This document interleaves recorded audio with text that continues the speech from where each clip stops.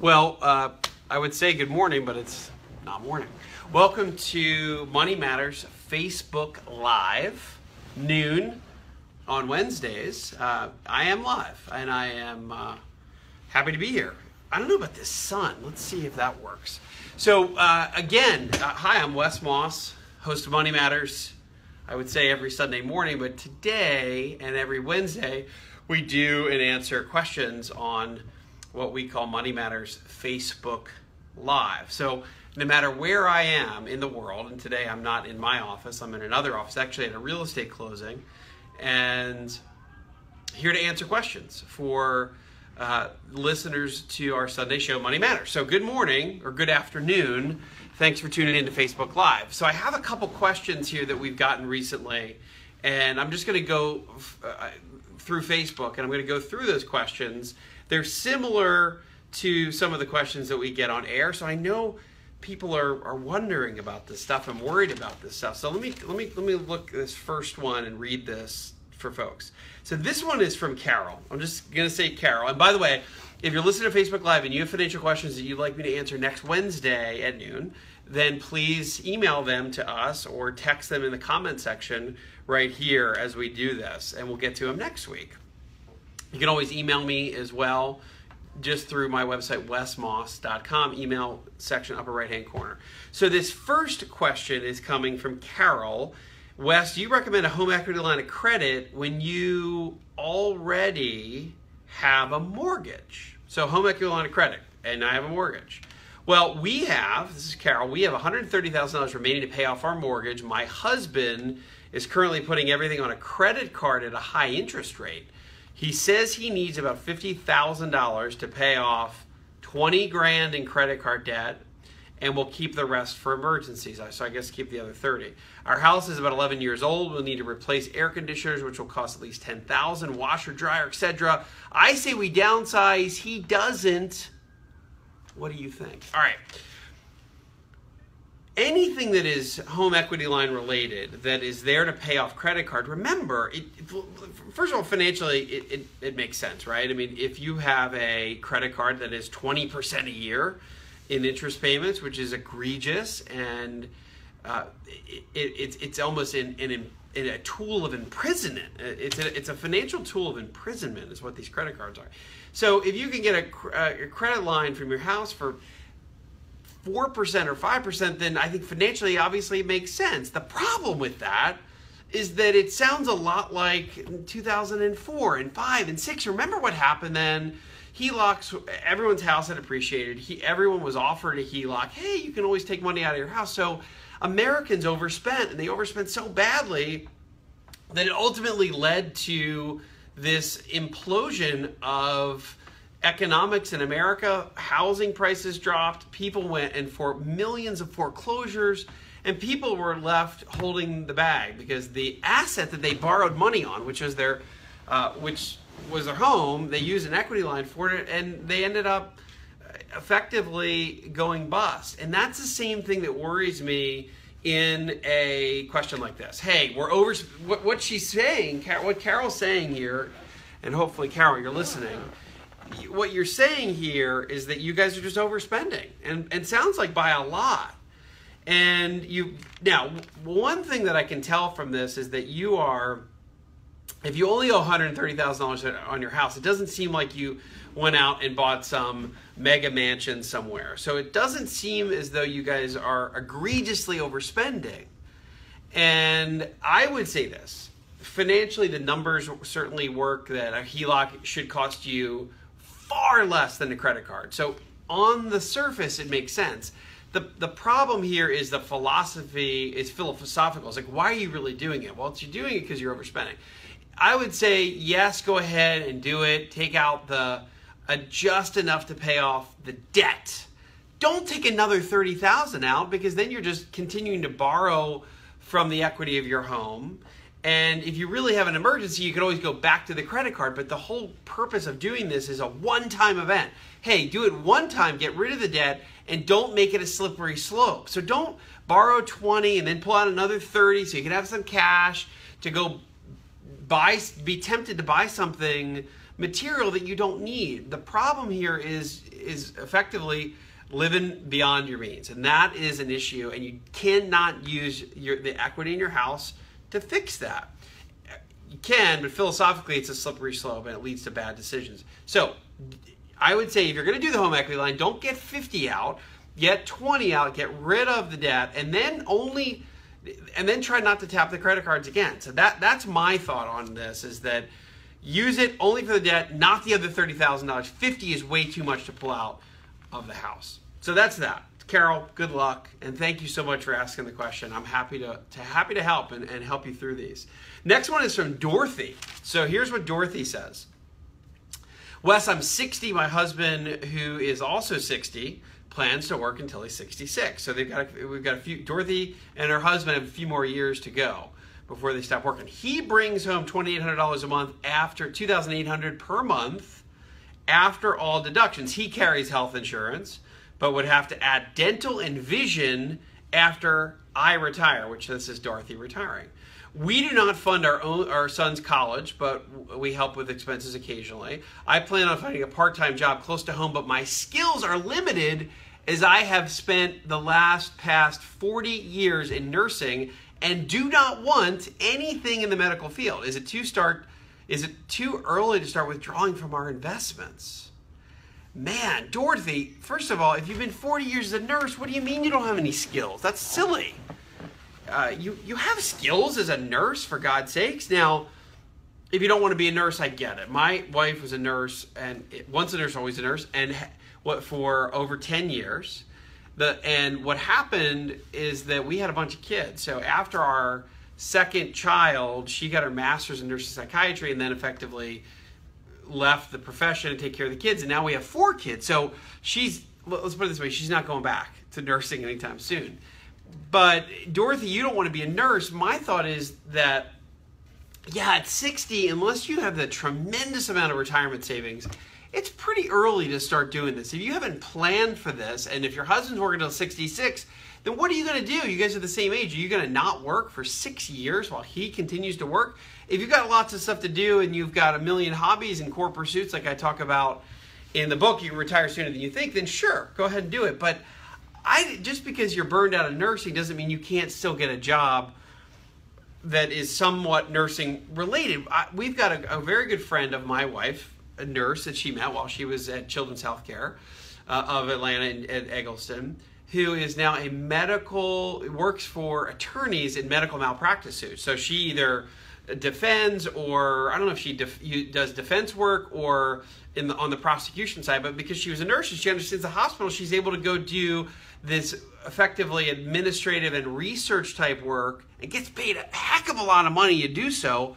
working for all these attorneys. So there's a lot of other jobs that, don't tell me because you're a nurse you have no other skills. That's silly. You got tons of skills. You may not have thought about some of these other areas of the nursing field. So my opinion is that, and I don't have all your financials here, Dorothy, but I think it's a little early. What are you going to do for 6 years before your husband retires? I would find something. It sounds like you're career burnout, and I get that, and I see that all the time. You've got to, especially if you didn't do something for 40 straight years, change it up. Use your nursing for something else besides nursing in a hospital. And I know that you can find that, but put your mind to do so. So that's my call on Dorothy. And we'll get to some of these withdrawal questions on how much could you really withdraw, because here this question comes from James. And we've got a lot of folks tuning in now. Hi, welcome to Money Matters Live. Wes Moss here. Wednesdays at noon as we answer your financial questions. If you have questions you want me to get to next week, or even Sunday on the radio show on WSB Radio, AM 750 and 95.5 FM, Sundays from 9 to 11, email me. Go to wesmoss.com, send me the emails. I'll try to answer those questions live on the show radio or right here, Facebook Live. Now, next question. James asks, hey Wes, my parents are within a year or two of retiring. I feel like we should have some music queued up for this. One parent is stressed about retirement finances. The other may be too overconfident about what their retirement income sources may provide. I think that a retirement budget would be great for both of them. What would you recommend? I recommend, Jerry, or I'm sorry, this is from James. James, thank you for the question. I recommend that your parents figure out what their budget should be from their finances as opposed to what they would like it to be and then have their finances to fit. It's easier to figure out what your finances are going to provide for you as opposed to trying to figure out a budget and then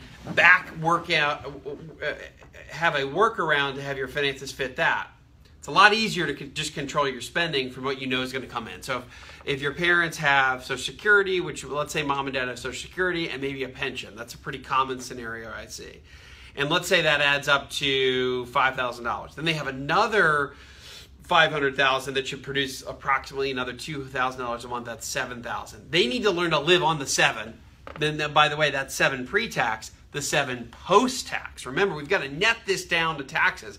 Good news is in retirement, a lot of our taxes go down, especially if we're in the state of Georgia, where our state tax, there's a huge Georgia state tax exemption that goes into effect. So you keep more of what you have or what you earn.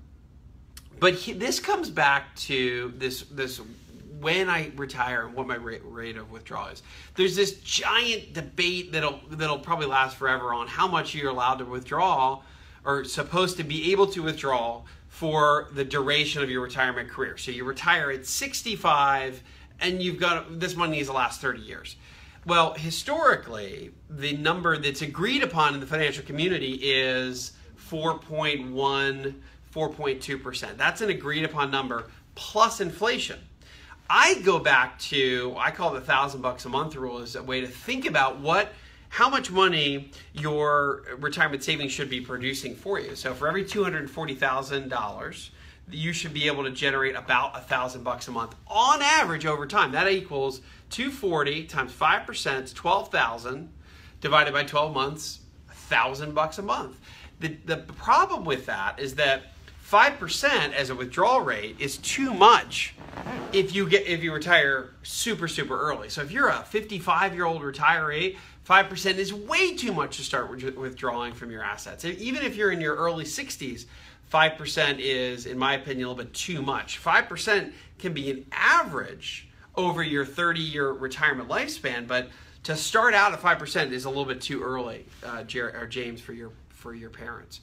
So my thought here would be to start out in the 3.5% to 4% range if they're in their early 60s, and then understand what that will add using a conservative 4% number. Add that to Social Security and the pension that they might have, and then they've got to make their budget. They've got to make their budget work within that context. They can't invent a budget and then try to back in what their finances will do for them. The immovable factors here are social, pension, and then that 4% number. Don't push that number too high because it can lead to trouble. All right, we've got an investment-oriented question next, and then we'll wrap this up for today. By the way, good afternoon. You're listening to Money Matters Live. I'm Wes Moss, host of Money Matters on WSB Radio here in Atlanta. And every Wednesday we do a Facebook Live to answer additional questions. This next one, hey Wes, in your podcast, I hear that you use the term POF, proof of default, which by the way, I've never used that term. I don't know what you're hearing, but I've never used proof of default. And you mentioned there were 24 companies that had lower proof of default insurance costs than the U.S. government. I have researched this term on the internet and cannot find anything. Is this your term only, and what are the 24 companies? I have a feeling the reason they're not finding the POF, because I don't know if I've ever used that term POF. What you may be hearing on this is credit default, not proof of default. So CDS or credit default swaps are financial vehicles, and the sun is so bright here, isn't it? I don't know what I can do about that. Is there a way that Facebook Live allows you to... I can't, there's nothing I can do. Sorry about the super brightness in this room, by the way. Let me see if that works. And that works. It doesn't do anything like a photo. Anyway, these credit default swaps are measures of insurance, and they're measures on how much it costs to insure the debt of a company if it goes bust. So if I buy, and they don't cost a huge amount relative to how large these insurance contracts really are, but let's say you're a company, you're a hedge fund, and you own a ton of bonds from an insurance company. And you say, well, I've got all these bonds, but what happens if they go bust? Well, they can buy insurance, and if the bonds go bust, the hedge fund or the investment company can get paid. Effectively, just the same thing as if I have insurance on my house and it burns down, AIG or Chubb or whoever it might be, they're going to pay me to be able to rebuild the house. Same thing on these credit default swaps. So they are insurance contracts that kick in if the company goes bust and can't pay on their debt. So clearly, the safer the house and the less risk of it is in a floodplain, the cheaper the insurance or property insurance, of course.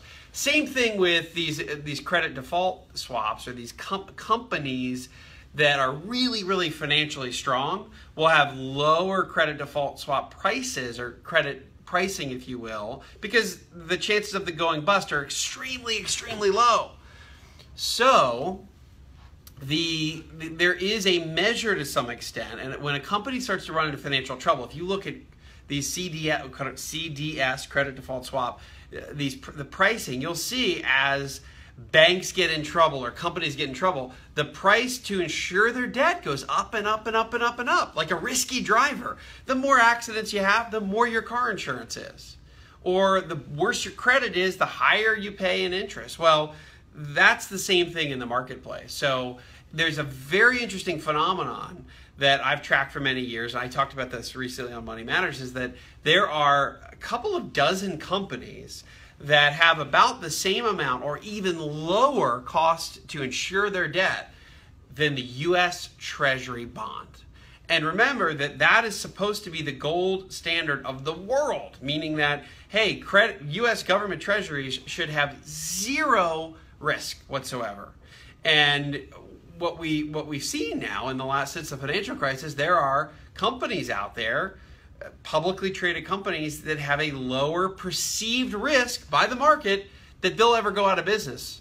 In fact, the pricing to insure their debt in many cases is lower than it costs to insure U.S. government treasury debt, which is just a wild phenomenon to me. But it's the truth. So it's, in my opinion, it is a true measure of the financial stability or quality of some of these companies. So I'm going to go over some of these names here, and this goes to, these are companies that have about the same cost to insure their debt as the U.S. government, and some of these are even lower cost to insure their debt. Let me go through some of these. One that you might want to get, I would guess right out of the gate, Procter & Gamble and Disney, both a similar to lower cost to insure those bonds than the U.S. government. Raytheon, the big U.S. defense contractor, lower cost to insure that debt than the U.S. government. United Parcel Service, UPS, right here in Atlanta. Another defense company, Northrop Grumman, another defense company with really inexpensive cost to insure their debt. Bristol Myers, Merck is another company. So a couple big healthcare companies that are on this list. And it's a very, very long list, and I'm not going to go over all of it, but this is an interesting place to start. In fact, there's some technology companies on this list. Google and Cisco are both on the list as companies that have a lower cost to insure their debt from going bust than U.S. government debt. What that tells us as investors, or tells me, is that these are pretty safe companies, and I don't have to worry about their debt going bust. So if I own these bonds, I don't have to worry or be up at night worried that these companies aren't going to make good on that promise, meaning that I'm going to get my interest, and at the end of the term of the bond, I get my money back. And that's the way I perceive this measure of financial stability and really credit for big U.S. companies. Now, it doesn't necessarily mean that these companies are amazing stocks. It doesn't necessarily, remember, financial stability doesn't always translate to great companies to invest in stock-wise, but it's a pretty darn good place to start. So that's one of the lists that I look at when I'm buying companies for myself, our family, and for clients that we work with. And these are some of the companies that we'll talk about on Money Matters. So with that, we've had a long Facebook Live here. Please share this with your friends And those folks that are fans of Money Matters, that like money-related stuff, this is just a live, raw, unedited version of me answering questions, which is really what a lot of Sunday mornings on WSB Radio is as well. So please share with your friends, and if you haven't already liked the Facebook page, Wes Moss Money Matters, please do so.